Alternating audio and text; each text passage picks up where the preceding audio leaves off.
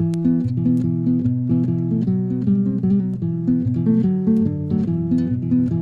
5:30 on a Wednesday morn, the driver and his mate came hurtling out to Loco Shed in a damn great number 8. The fireman wiped his greasy hands, they rolled along the track to pick up a gallon of water and a couple of tubs of slack, couple of tubs of slack.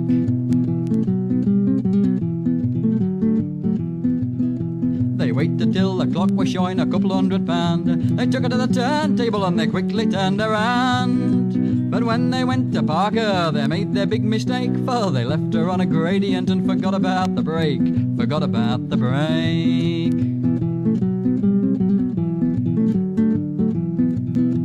It happened when the turntable was only halfway round. The engine's wheels began to turn with an ominous rumbling sound. The driver, when he saw the thing, began to scream and spit as the mighty engine humped its back and plunged into the pit, plunged into the pit.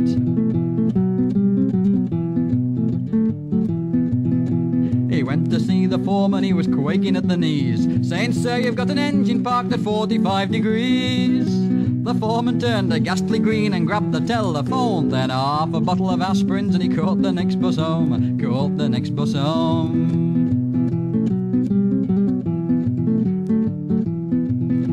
They fetched the gang from Nottingham and they soon set about.